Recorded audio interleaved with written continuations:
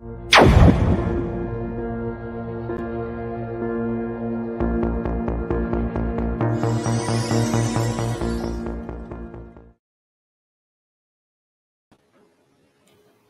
everyone, greetings from Asian Productivity Organization. Hope everyone is staying safe and healthy during this pandemic. This is live from the APO Secretariat Office in Tokyo, Japan, and we welcome all our viewers from APO member countries and beyond. I am Asaitambi Monikam, and thanks to our viewers for joining us on this APO Productivity Talk series. And today, we will discuss about smart agriculture transformation and productivity. Smart agriculture offers a great potential for continued agriculture transformation for developing Asia by using IoT, AI, drones, and big data. And countries like Japan had already started reaping the benefits of these technologies for productivity increase in agriculture. But in Asia, we have many developing and underdeveloping countries, and they are not in a position to adopt readily all types of innovation out there due to those countries' readiness level. So in 2019, APO initiated and completed the research on smart agriculture transformation. We call it a SAT program to assess member economies' SAT readiness and their needs for digital transformation in agriculture, and assist member governments in development of comprehensive national SAT plans from selected APO member countries like India, Pakistan, Thailand, Indonesia, Republic of China, and Vietnam, by appointing a national expert from each country with 2 chief experts from ROC and Philippines. Today, we shall discuss the outcome and finding of that research program. And for that, I am honored to welcome to one of our chief experts, Dr. Rohel from Philippines Institute for Development Studies, Manila. How are you today, Dr. Rohel? I'm fine, thank you. I'm pleased to be here. Thank you. Thank you very much. And before we get into further detailed discussion on the topic, let me share a video clip from Israel on how Israeli technologies are making agriculture more efficient and sustainable. Have a look. So agriculture has been around for what, 12,000 years? But did you know that today there are robots that can pick fruit and sensors that know what a plant wants and when? Here are 7 Israeli technologies that are making farming more efficient and more sustainable. Nitzafim is famous for inventing drip irrigation, a system which drips water directly into plant roots. It significantly reduces water and increases crop yields. Today, they offer sustainable turnkey projects that include high-tech greenhouses and advanced control and monitoring open platform. This open platform wraps up 50 years of experience, put it up in the cloud, use this big data in order to serve every farmer worldwide. Israel recycles over 86% of its wastewater, by far the highest in the world. The Shafdan treatment plant takes raw sewage, filters it again with microorganisms, and cleans it until it is safe to drink. Briones is an intelligence platform that uses satellite imagery, aerial footage, big data, and predictive analytics to monitor fields and help farmers make the best decisions. We can image a field in a really high resolution, about 0.1 millimeter per pixel. Wow. That means that we can see a tiny insect on a leaf, and then we can train a computer to analyze it and find these insects or weeds or disease and give the farmer a report, and then he can spray according to this report. Just where in his field we can find the weeds, he can apply spraying just there. BioBee uses predatory wasps to control insects as a biopesticide. It thereby reduces the need for chemical pesticides by up to 70%. Groundwork BioAg uses tiny microscopic fungi to help plant roots absorb more nutrients. This increases crop yield with less fertilizer. So the fungus penetrates the plant root. It effectively extends that root in an underground web. The fungus can break down nutrients that are otherwise unavailable to the plant and physically mobilize them into the plant. FF Robotics makes robots with computer vision that can actually pick fruits straight off the trees. plant uses big data and sensors to talk with plants to know exactly what nutrients they need and when they need to be watered. With more people on the planet, we need to grow more food with less water and smarter, cleaner processes. This is the next agricultural revolution right here in Israel.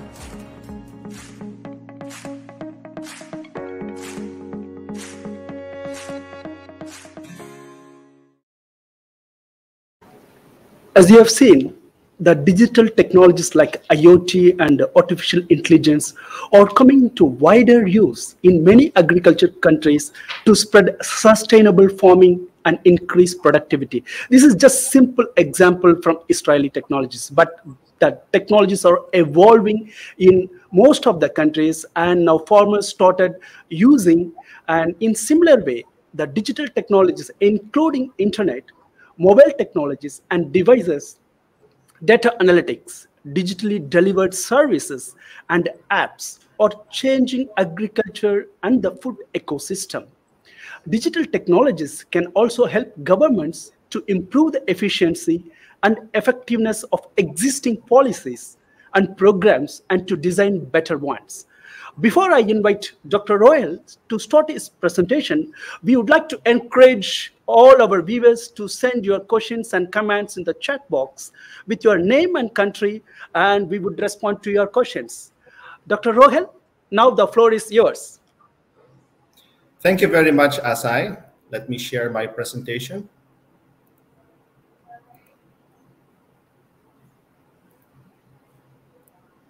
So I hope you can all see my first slide.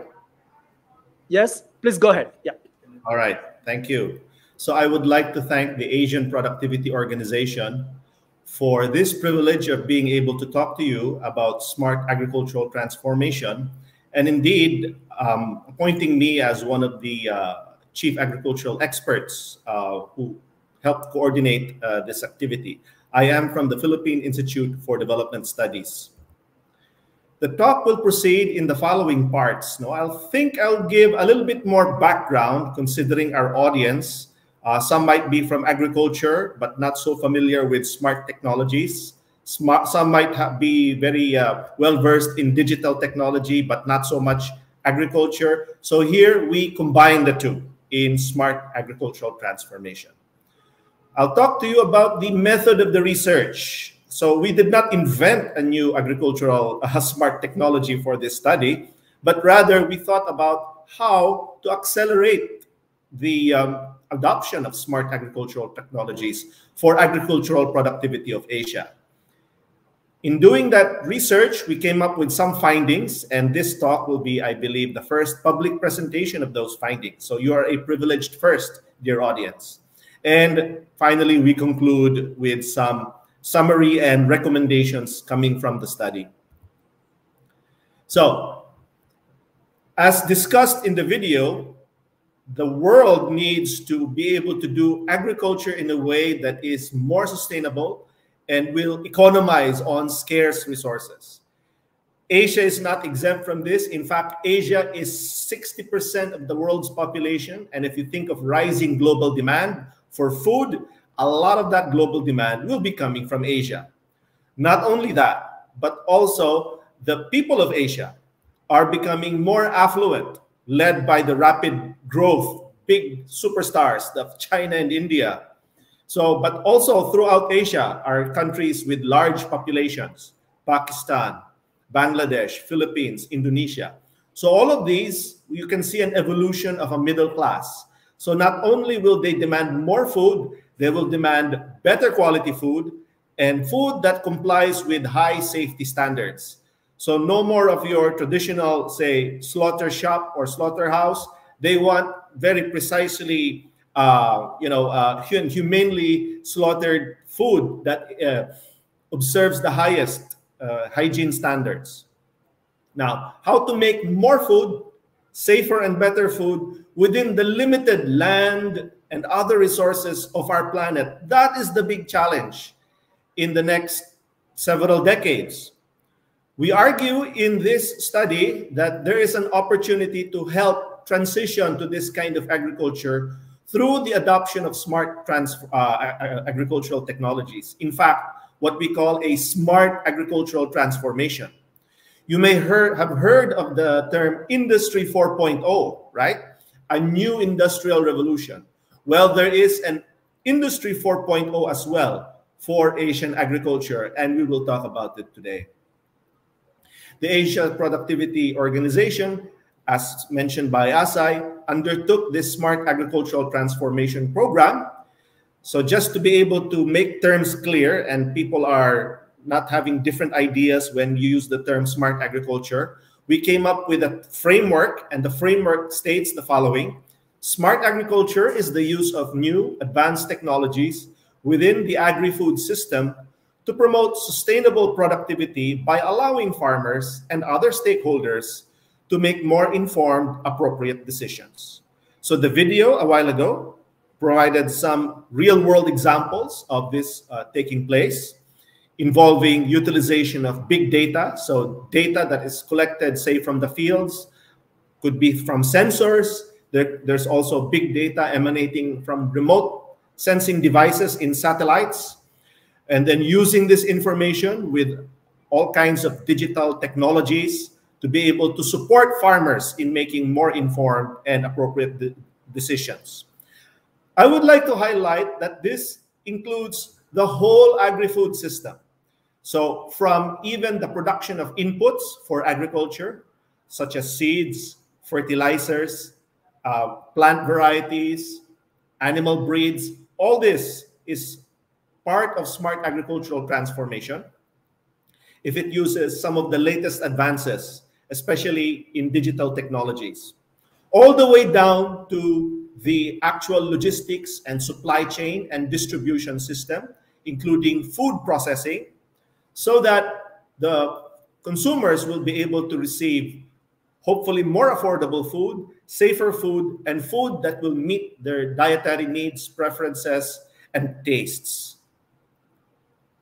Now, you might be thinking, oh, all of this is so fancy. No, even robots. How can we do that in Philippines, in Papua New Guinea? Well, I promise that the heading of smart agriculture is so broad that actually there are elements of these new technologies that can be very appropriate depending on the context. So we have this as part of the framework for SAT, the recognition that the adoption of such smart technologies are very context specific. So in this program, this involves several steps because APO is an organization that supports member countries, as seen in their organization name, in improving productivity of their economies. So we have, for this particular program, the following objectives. So you can read them there. But for this particular talk, let me zero in on the first one. It is to assess member economies' smart agricultural transformation readiness and their needs for digital transformation in agriculture. So you saw a while ago, wondering, oh, how can there be robotics or this biofertilizer in my country? Since my country has so many small farmers, they're very poor and so on. Precisely, APO could anticipate these questions, and they have prepared this study, which is all about the readiness, the state of preparedness of the member countries for this smart agricultural transformation. So, specifically, how did we pursue this research to answer the question about readiness for smart agricultural transformation? Here are some additional examples, by the way, which seem to indicate that there is a growing readiness within Asia. So we saw an example a while ago for Israel. This example came from one of our research studies for Indonesia. So you have here a case of unmanned aerial device, or more properly, popularly called a drone.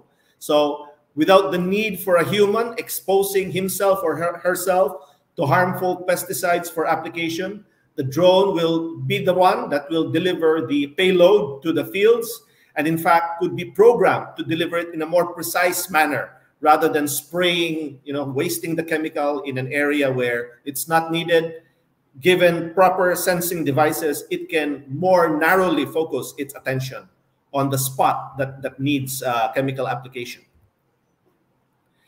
Other examples are more controlled farming environments, such as in greenhouses, where in fact some of the processes could even be highly automated. In livestock farming, so aside from crops, even for the growing of cows and swine, no, in countries where swine is grown, there's now a worldwide zoonotic pandemic of the African swine fever. So even more and more, as these threats to the health of our animals begin to threaten, all the more we need better health management practices. And one of the trends is to use sensor devices. So directly from the, say, RFID chip, we can know the temperature of the animal. We can be given early warning about any fever or any irregularities, heartbeat or whatnot. This is already being done, even in Asia. And as I mentioned, going down the supply chain, given the consumers' increased preference for safe food, they also want to know who is farming the food that they're eating. So for example, in Korea right now, you can find out through the serial number of the egg exactly which farm or even which hen produced which egg that you consume for that day. You just need to save the eggshell. So that kind of high degree of traceability, before we can only dream about it.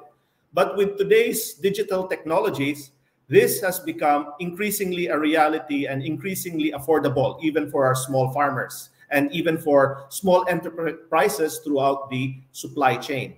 E-commerce is also a very popular type of transaction.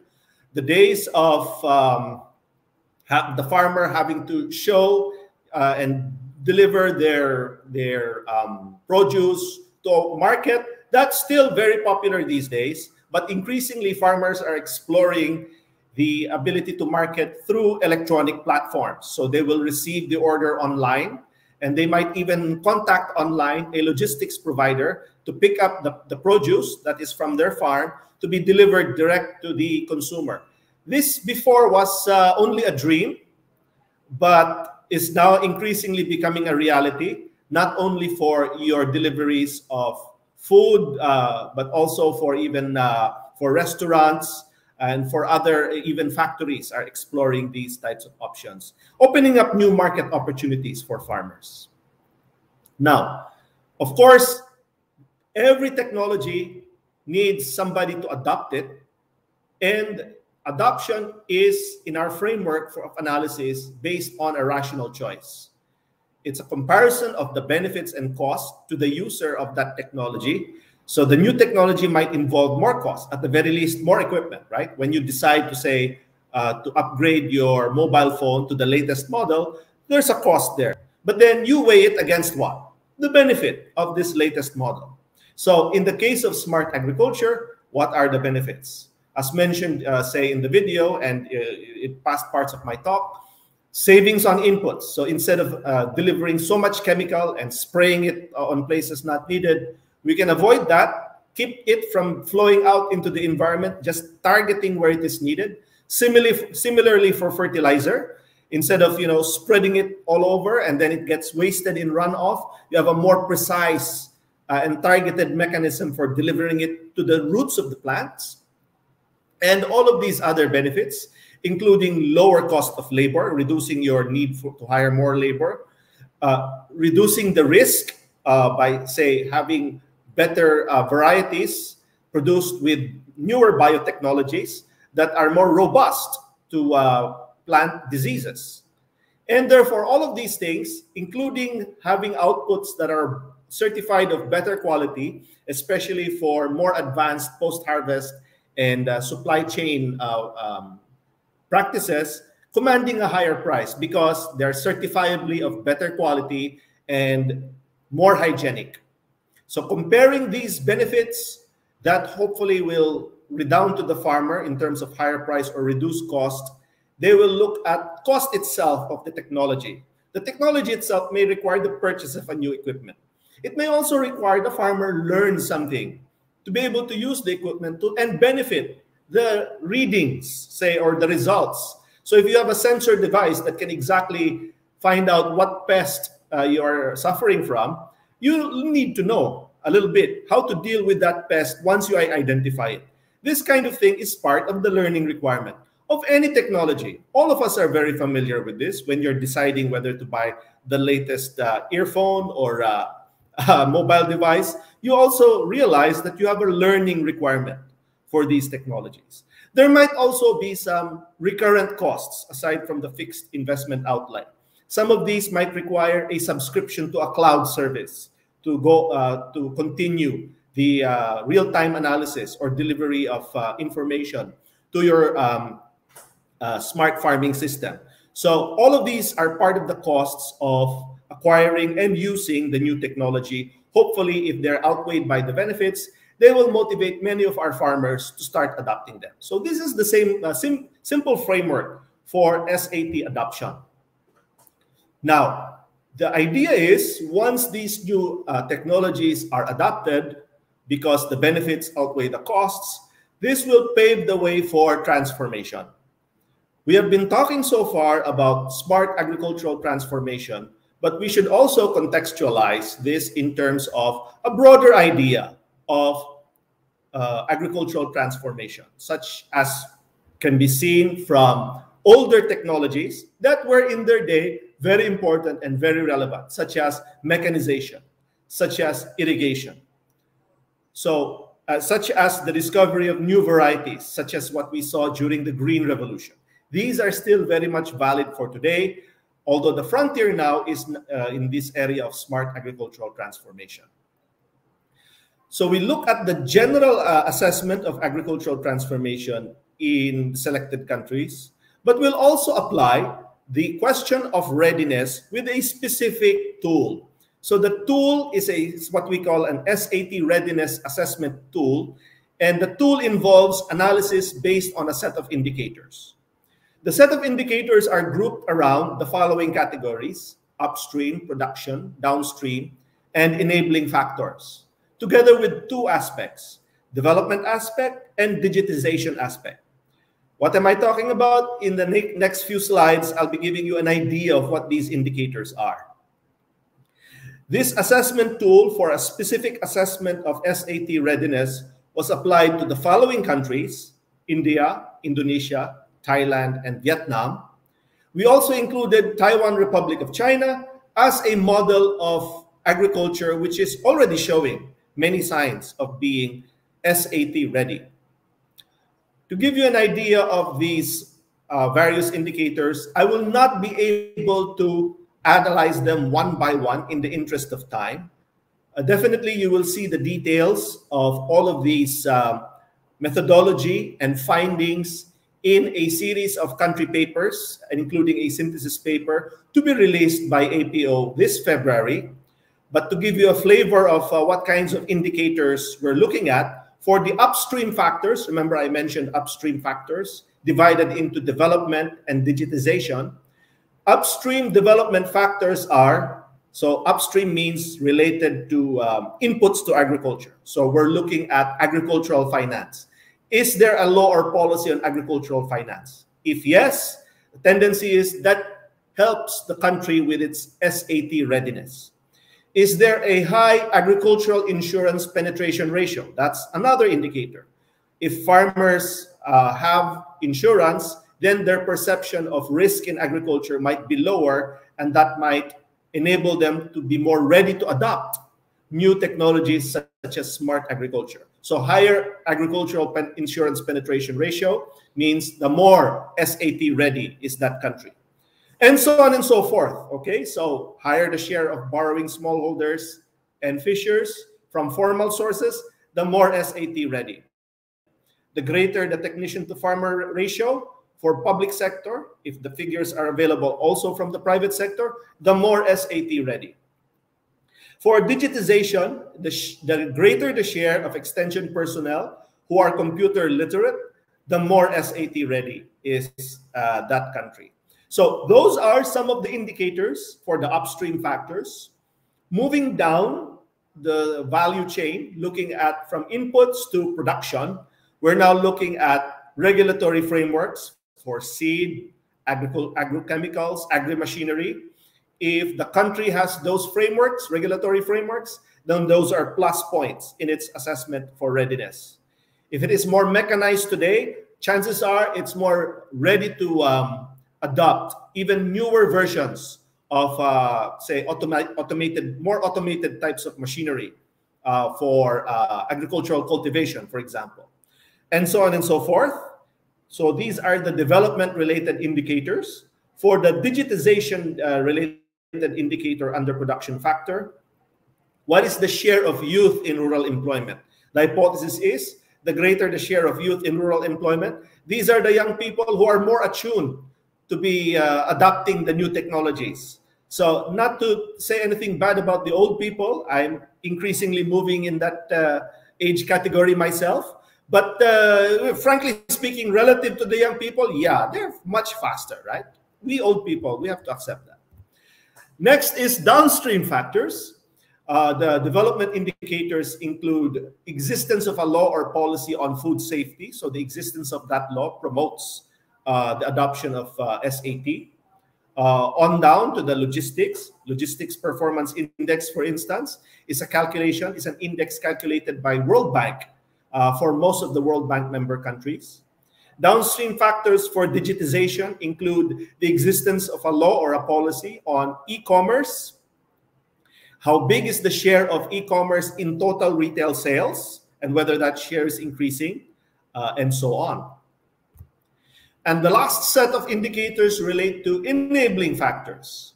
How much is the share? So in terms of development, how much is the share of public sector budget for agriculture? The greater the share, the greater the amount that the public sector can spend for promoting smart agricultural technologies. On the digitization side, an example of an enabling factor is whether the disaster risk reduction and management system of the country is increasingly being IT-based, or is it still largely human-based with radio contact and so on? This is the traditional one. We're not saying this is useless. This is very useful. But now there are more sophisticated systems. The more the country adopts this, like remote sensing to assess flood damage to agriculture in the case of inclement weather, then we say that the country is more ready to adopt smart agricultural technologies. So after looking at all of these indicators submitted and diligently analyzed by our country experts, we came up with the following findings. Now, obviously, the findings will be very much detailed. So again, I will refer you to the full details. I will just give you an overall summary. First, overall agricultural transformation. Based on productivity trends, here the measure is agricultural output, so how much of your agriculture is produced by GDP, divided by the workers in agriculture. We can see that it's been growing for the member countries that were analyzed, but it is the highest for Indonesia and Thailand. The lowest is Vietnam. So even though the agriculture of Vietnam has been growing, it still has a lot of workers in agriculture. So its productivity, the ratio of output to worker, is still relatively low. In recent years, India was behind Pakistan, but because of rapid growth of agriculture there, it has been able to catch up. So among these countries, the countries that have the higher productivity will probably be more advanced in terms of agricultural transformation.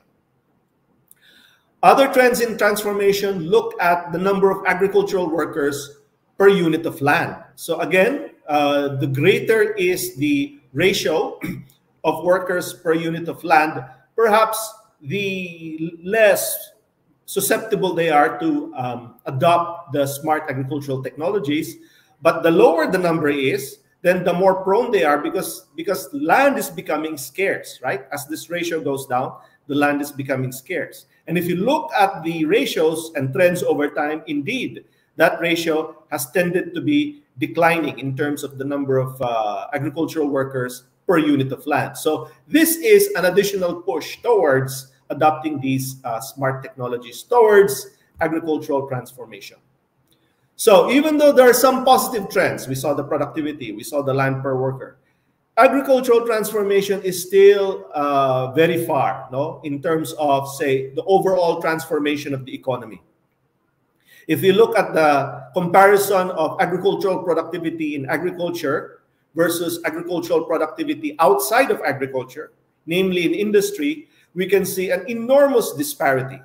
So in India, for instance, only the output per worker in agriculture is a little more than one-fourth of another worker working in industry on average. Only 24% for Indonesia. The only countries where the ratio is a little bit high is Malaysia and Cambodia. Philippines, the productivity of the average agricultural worker is about half their industry counterparts. So still there is a big room for agricultural productivity to grow throughout developing Asia. All right, so those are the general assessment. Remember a while ago I said there's a general assessment, there's specific assessment. Now we look at specific assessment. I'll break down the presentation of the findings in terms of the various phases of the agricultural value chain. We start with upstream, no, at the input side. So when we look at the indicators of the countries under the assessment exercise, we find varying degrees or mixed reading on the degree of readiness at the upstream stage. If we look at Thailand, for instance, it will have more indicators rated on the high and medium end. Remember, there are a large number of indicators. Thailand tends to be on the high medium end, but a country like Indonesia will be on the medium to low end. For production factors, so moving now to the next, for most of the countries we saw, they're still at the low medium range. So which means this is not very conducive in terms of their SAT readiness. Some of the countries, though, do score high because they already have some regulatory frameworks that are conducive towards smart agricultural transformation, such as regulatory framework for seed, regulatory framework for agricultural machinery, and so on. Moving further along the value chain to the downstream part. So again, there's a variety of findings. For a country like Thailand, they will tend to be on the high range. So for their marketing system, logistics, infrastructure, they tend to score on the high end. But a country like India will tend to score mostly on the medium to low end. No? So again, this is just overall summary. I'm not saying that India has no high. I'm not saying that Thailand has no low, but this is a general tendency. The last set of indicators are enabling indicators. So for enabling factors for development and digitization, the countries score mostly low and medium, especially for India. For Thailand, that's the other opposite. They tend to score in the medium high. Vietnam and Indonesia are in between these two countries. So they're sort of intermediate between the low to medium of India and the medium high readiness for Thailand in terms of the enabling factors. So far, I have not mentioned Republic of China. We mentioned that as a special case because we can already include that by many indicators, they're already SAT ready, but we actually also looked at them in terms of as a model for the rest of developing Asia. So for Taiwan, we had found that the enabling factors are mostly present, with the exception of the human resources in agriculture. So the human resources are mostly aging, they're well educated, but they tend to be on the older side compared to workers in industry and services. Farms are also tend to be very small and fragmented in Taiwan. So even though there's a ongoing process of smart transformation in Taiwan, the uptake of these new technologies tends to be slow. So the only way, according to our country expert for Taiwan, for this to be accelerated is the heavy government investment towards smart agricultural transformation. All right. So I think I covered quite a lot. Let me summarize. Asian agriculture, which is in need of new technologies because of the arguments already made about being resource scarce, meeting bigger food demand and more quality food, is already transformed in the past by conventional machine and biological technologies and stands at the cusp of adopting new wave of smart agricultural technologies.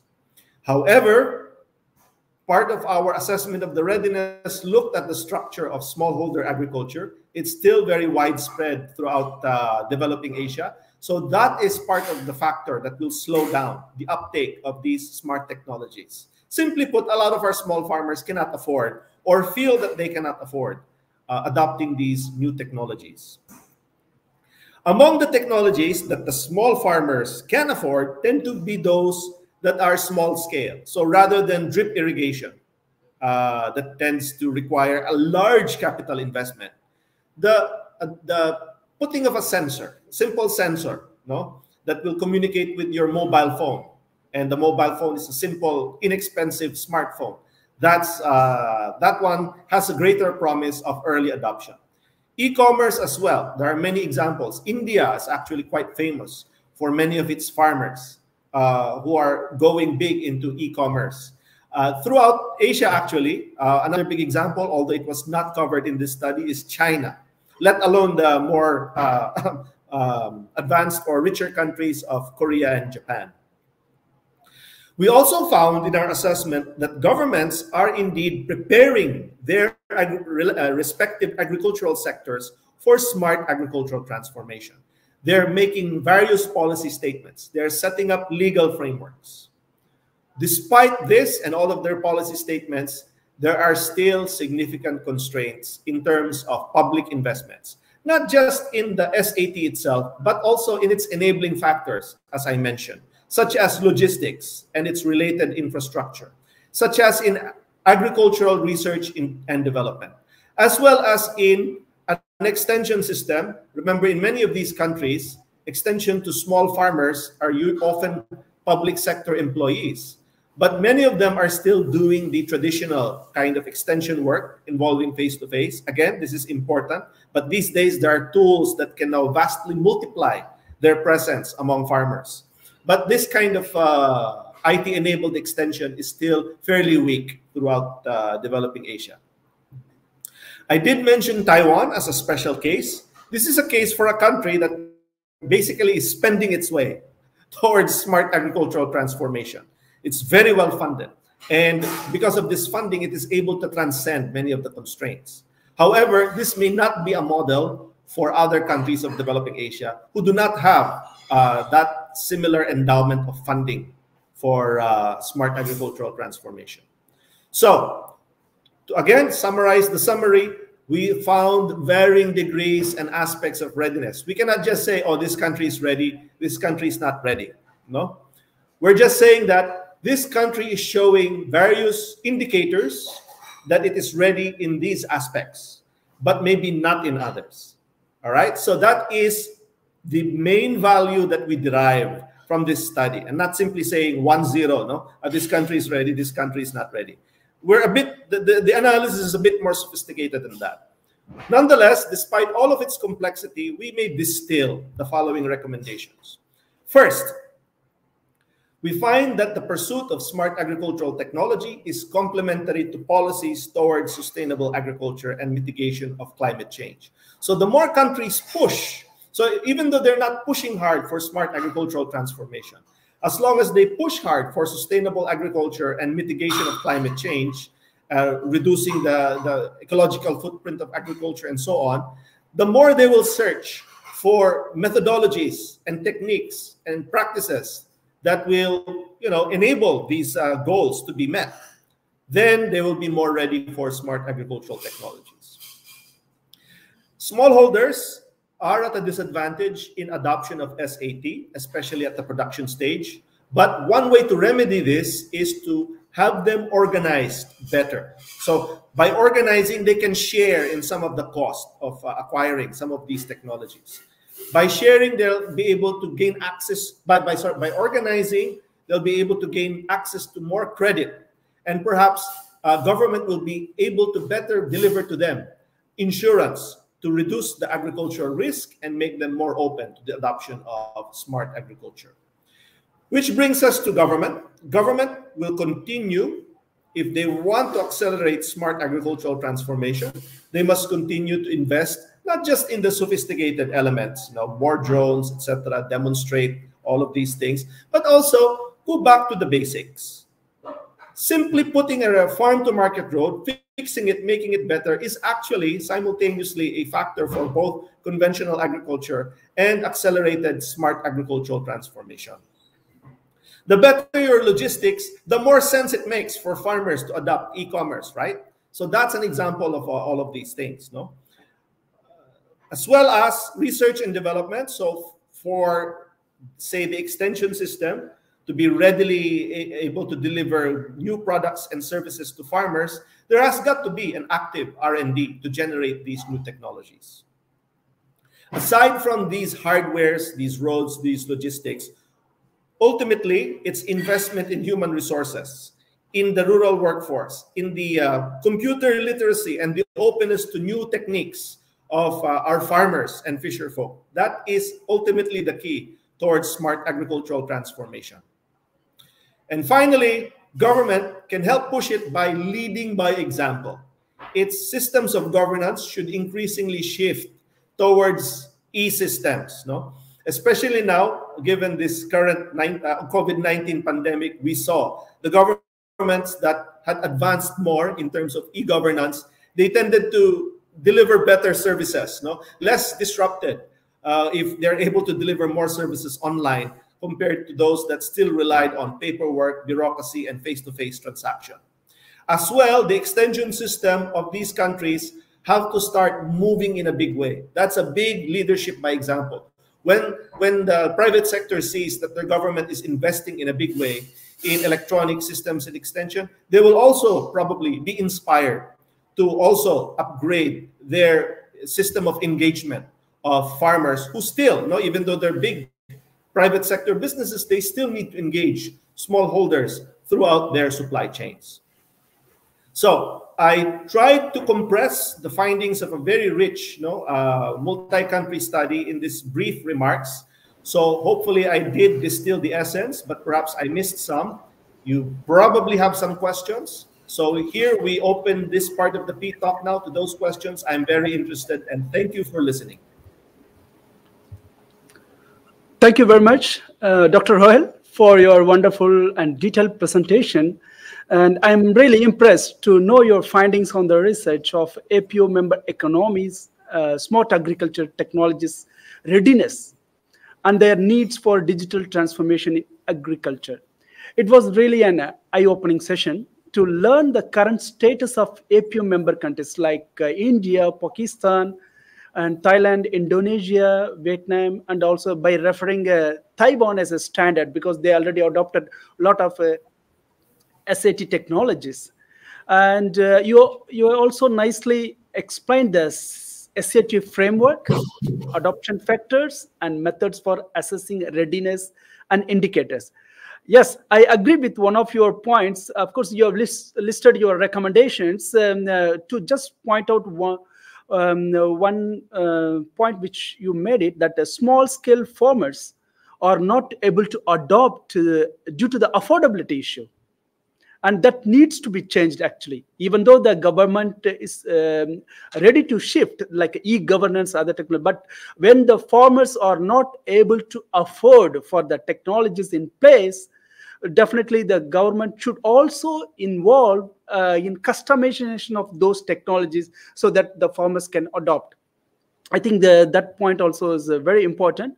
And yeah, then only I believe that because most of our Asian farmers are small scale farmers, when they need to ready for adoption of these smart agriculture technologies, definitely the affordability and the customization is a kind of a very important factor we need to consider for 100% agriculture transformation. And thanks again for sharing your thoughts and research finding with us. And now we open the floor for the questions. And we have a couple of questions from our audience.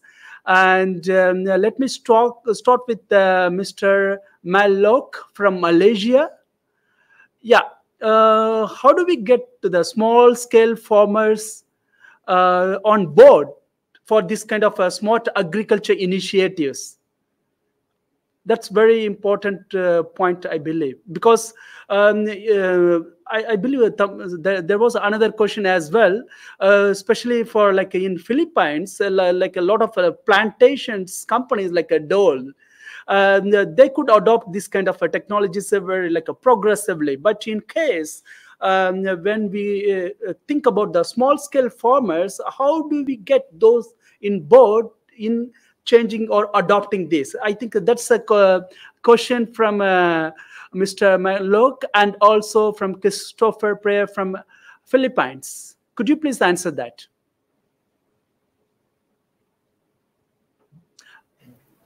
As I mentioned a while ago, the smart agriculture covers a wide range of technologies. Some technologies may not be something small farmers are ready to handle, such as, say, expensive drip irrigation systems. But there are other technologies, like the use of these. For instance, give you a specific case of Philippines. There's the International Rice Research Institute, together with the Department of Agriculture, is innovating the rice crop manager that gives sort of scientific advice in real time to farmers. So this is something that farmers can readily adopt. They just need being able to access, and even now through data services, mobile phone, there's nothing that will stop farmers from being able to make use of this example of smart agriculture and not have to wait a month, 2 months for the extension officer to come and test their soil and give them advice on the right fertilizer regime, given their crop choice. Now, just to give you an example of reality, a reality check, it turns out that many of these farmers, despite the use of rice crop manager, they still need the technician to personally visit them and then help them to fill up all of the data in the app. And then the app will give the farmer the advice.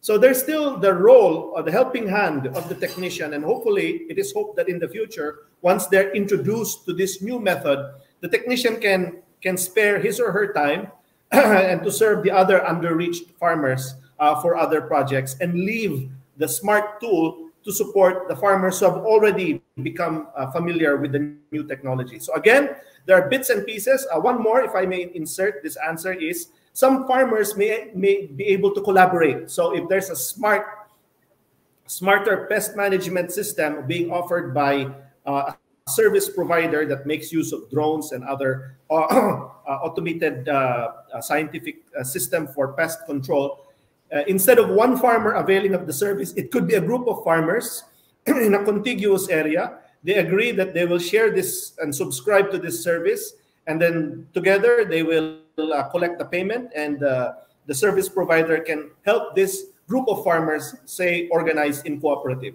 So there are solutions like this for aspects of smart agricultural technologies, and I am optimistic that we will see more and more of this in the years to come.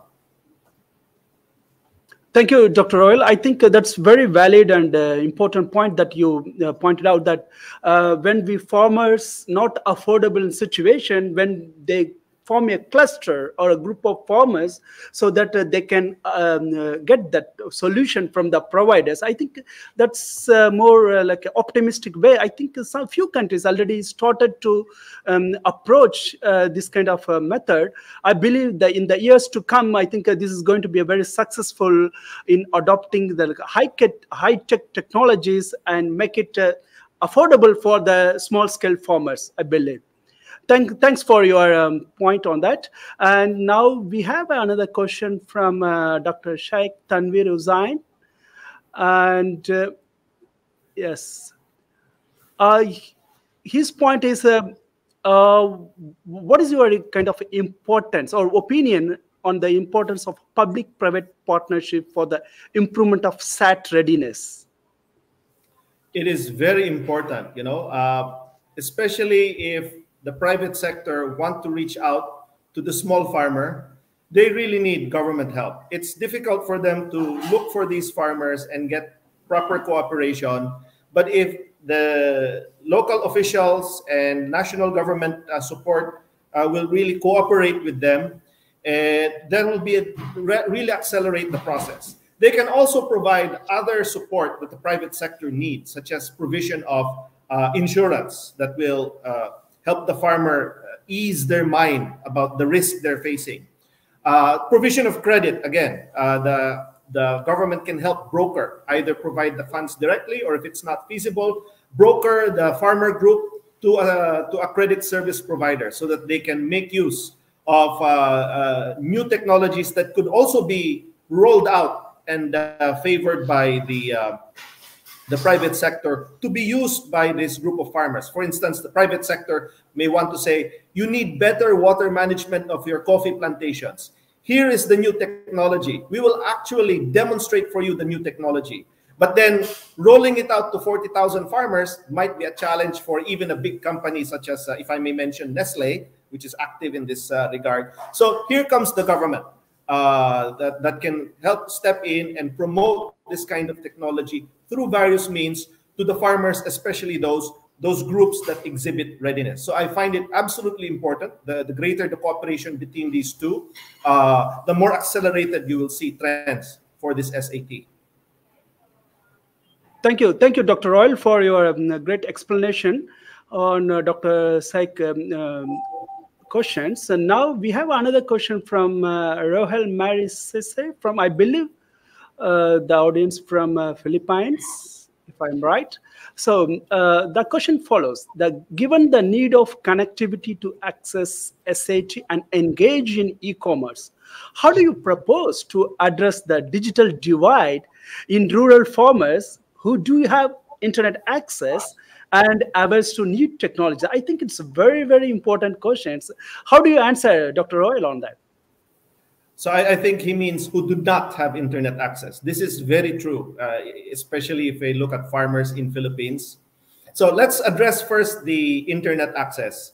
So traditionally, we want a more affordable option of through the backbone and promotion of Wi-Fi services and optic fiber networks and so forth. This, in the long run, is what is needed. In the short run, perhaps the data services through radio signals transmitted by the cellular phone towers, that could be the starting point for bridging the digital divide. But this is a high-cost solution, right? Ultimately, you want something that is more physical hardware-based. But we can take this one at a time.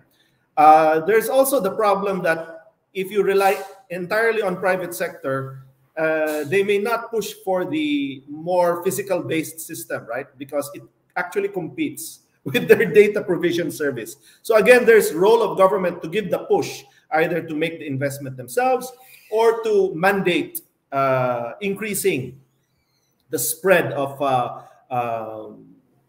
internet provision, internet provided services in more remote rural areas. The other side is willingness. So the aversion to new technologies, this is also very clear. I gave you the example of the farmers who, despite everything that they already have on their phone, and the technician still has to be the one to enter the data for them. The hope is the young people in their household, frankly put, this is the reality in Philippines. The young people in their household, they're the ones who are more open. If we can reach the young people in their household, and by reaching these young people, and they will be interested, right? Because they're usually interested in these high-tech applications. Then suddenly they're surprised. Or you can use it also for my father's livelihood or my grandfather's livelihood. That could really engage them. Once you penetrate the young people, hopefully the entire household will be encouraged, especially if they see the beneficial results from these new technologies, adopting the new systems, and so on. So through working with young people, well, unfortunately, a lot of young people are being discouraged to work in agriculture. This is a trend throughout Asia. But if you can encourage young people by showing that agriculture can also be modernized with these smart applications, then yes, there is a hope to be able to bridge this gap of willingness of many of our farmers. Thank you, Dr. Royal, for your great explanation. I think I agree with your point that, recently in most of the countries, Asia, for like youth, they are going away from agriculture because of urbanization. They try to go and live in urban life with a sophisticated, luxurious life. But, this is a kind of challenging in all Asian countries, where especially if you see country like Japan and Korea, Taiwan, where you have a lot of adult elder populations. They don't have a future generations to look after. Again, this connects to, because we have a continued chain of problems to considering for the future generations. I think if we have this kind of technologies in place, and maybe that could be a kind of enterprise, or you can attract those youths, so they can come back and do the farming with all modern technologies, because the elder population is unable to adopt those technologies even though it is in place. I think that paradigm shift should take place in the coming years, I believe. And yes, we have a line of questions, and I would take a question from again Philippine, I believe, Lourdes Mendoza.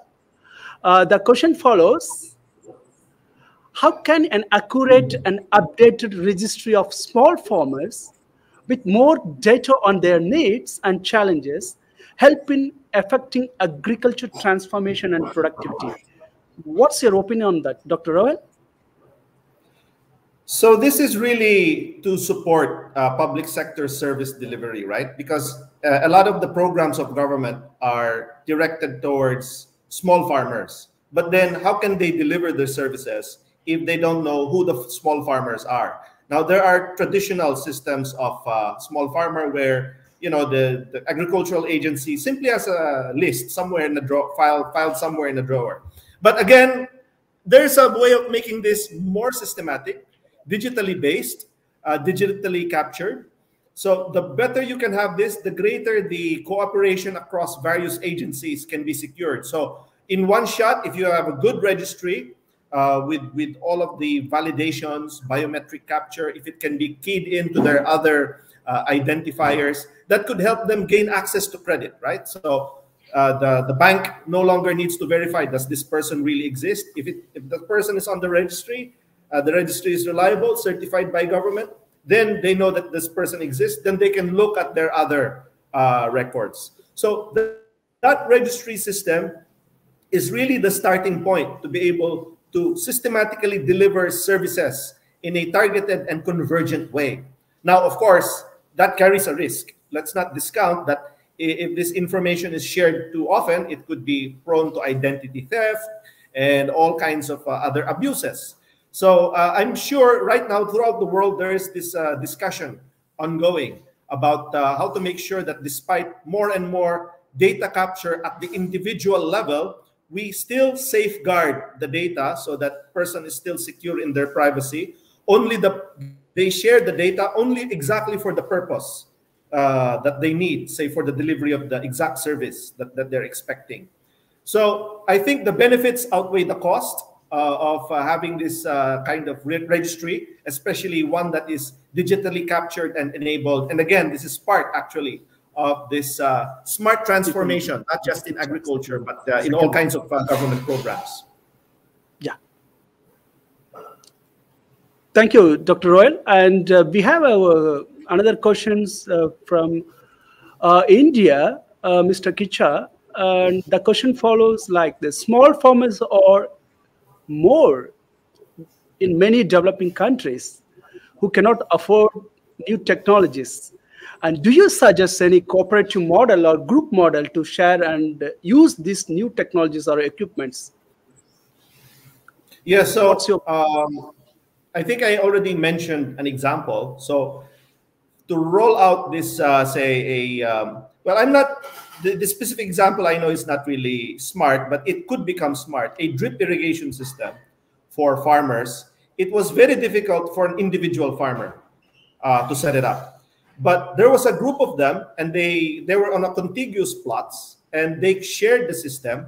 And as a group, they transacted with support of government and the private sector to be able to finance the acquisition and at least on a portion of their plot on a contiguous set of area to be able to introduce that kind of system.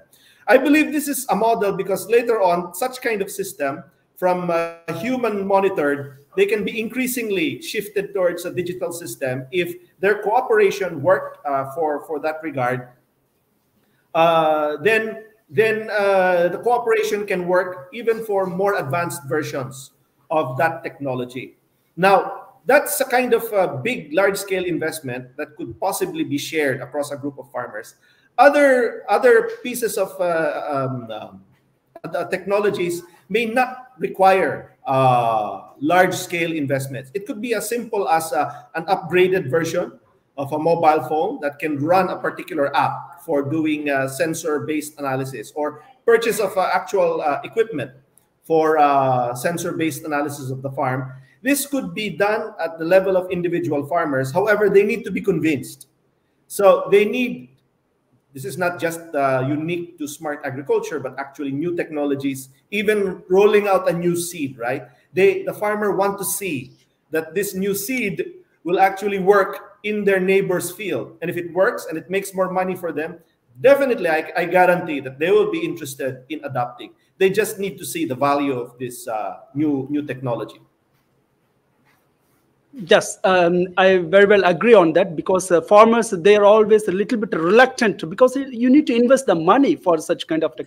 So if they like seeing is believing, if your neighbor farmers is like getting positive benefit out of that by using any kind of new technology, definitely there will be a line of farmers to follow those kind of technologies. And thereby, I think here sometimes the NGOs or the like government organizations or the or cooperatives needs to step in just to show as a demonstration of so like we can see early adopters or progressive farmers who are actually ready to afford for any kind of new technology. So we can use them as a model or demonstration players, so that our small scale farmers can just follow it up and try it into their own farms to get benefit out of it.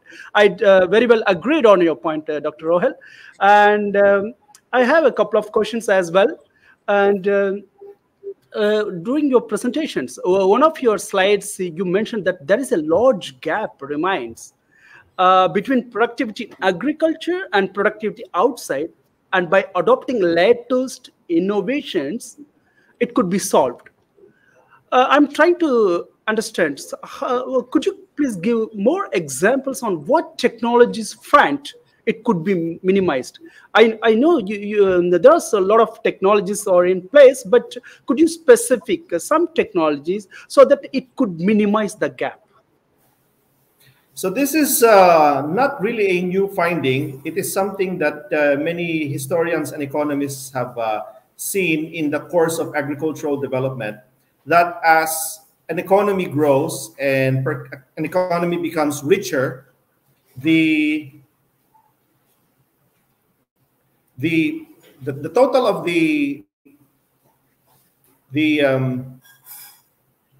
where was I? As the economy becomes richer, there's a tendency for the structure of the economy to change. So the farming population leaves, but however, even though the farming population leaves, the level of agricultural output continues to go up. So how is this possible? This was through the adoption of labor-saving technologies. So this new type of smart agricultural transformation will save all kinds of inputs, fertilizers, water, and actually including labor. So if your measurement of productivity is output per worker, what's going to happen is, as agriculture transforms, increasingly labor saving will happen. So for instance, in the case of farming, say rice farming, this is a huge amount of labor was for weeding. But later there was an invention of a conventional chemical that actually saved a lot of labor cost by simply spraying the herbicide.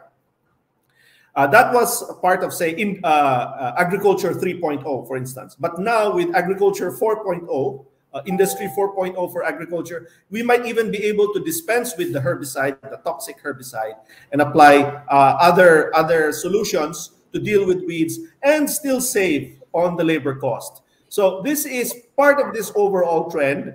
And definitely, we cannot have the same kind of farming where you have one or two a farmer farming small, tiny plots of land. It is important that all of these land holdings get consolidated. The inputs being used are saved, but the land is still as productive as before. Can you imagine that? How can we do that? Again, smart agricultural technology is part of the answer. Right. Let us be very optimistic that smart agriculture technology is going to like increase the productivity, even though within that same land. I think that's what everyone wants to believe. And with that, and I can go for one more questions on government-related policies. And how do you think that the specific government policies and programs that facilitates the adoption of these digital technologies in, you can take it as an agriculture and also food sector, how it's how it's going to play a vital role in adopting these technologies? How do you think so? So I can divide it into several aspects. One is the regulatory framework. The regulatory framework should, or the policy framework should already anticipate and incorporate. So in my country, for instance, several years ago, there was a big shift towards e-commerce because the tax system said, we are now ready to accept electronic receipts. You don't need paper receipts. So because of course, in an e-commerce system, there are no paper receipts, right? It kind of defeats the purpose. So that was a huge advance, and that definitely, the e-commerce system could not have taken on in the Philippines if the regulation was not made more consistent with the new technology. The acceptance of digital signatures, that's also a very important part of being able to expand the scope of e-commerce system. So that's one example, a regulatory framework that accepts that there are new ways, and the old ways of verifying seed varieties and so on might be obsolete, rendered obsolete by the new technologies, and therefore the system itself should be more up to date, as well as various policy frameworks. So being able to certify that certain new biotechnologies are environmentally safe and safe for people, that's something that also needs to be matched up and not be taken by surprise when there's another new GMO around the corner and then the government doesn't know, oh, let's just ban it, no? Without doing a serious, updated study of the real impact on human health and on the environment. The other aspect is its own systems have to be themselves upgraded. As I said, the government should lead by example in these systems. The third is the specific programs where the private sector willingness combines with government push towards adoption of new technologies, and government can fulfill its role by bringing in smallholder farmers. So the private sector can say, we know the technology, we can bring it in from India, we can bring it in from Israel, say the first video again. But we need small farmer cooperators.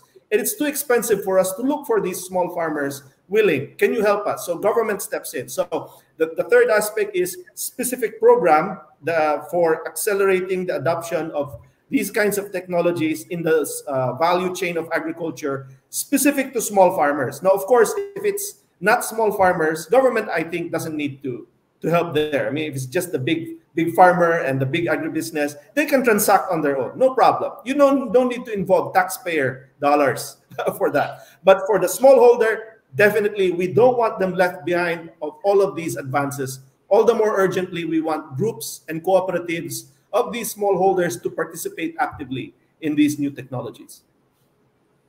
That's absolutely very well agreed, Dr. Roel. I think the government plays a very, very important critical role in bringing those kind of cooperatives, so that that small, whatever the new technologies private players are bringing in, but government needs to step in to take those technologies to the small scale farmers. So government policies plays a vital role.